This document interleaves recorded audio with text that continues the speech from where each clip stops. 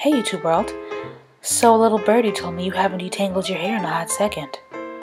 Is that true? How about you come closer and show us the neglect? Yes. Busted and dusted. Okay, do you want my help? Alright, this is what you do. Go grab you a drink, because this might take a while and you can't be out here dehydrated. Next, find you something to watch illegally on the internets. Oh, we're missing the hair products? Girl, go grab them. I can't do everything. Get you a Black Girl Beauty brand shea butter whip, some shampoo, grab you some conditioner, and you're pretty much ready. Are you ready? My bad, I forgot to tell you to stretch. Jack, be nimble on them hoes. Stretch it out, work it out. And now we begin. Divide your hair into sections to make it more manageable.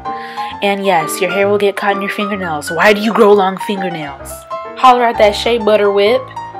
Emulsify it in your hands and run it through your hair and begin the detangling process.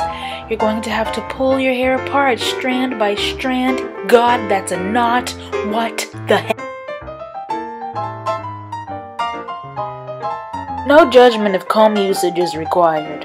After you're done, just twist it up and move on to the next section. Oh my god, what's wrong?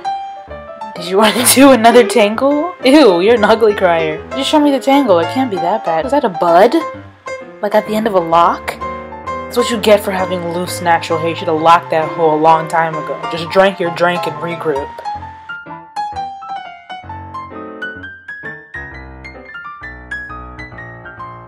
Oh look, it's breakage! Ha! Congratulations, you're done detangling approximately 1/2 of all the hair on your head. Oh wow, you're done already. Ready to shampoo and detangle your hair now? Or not?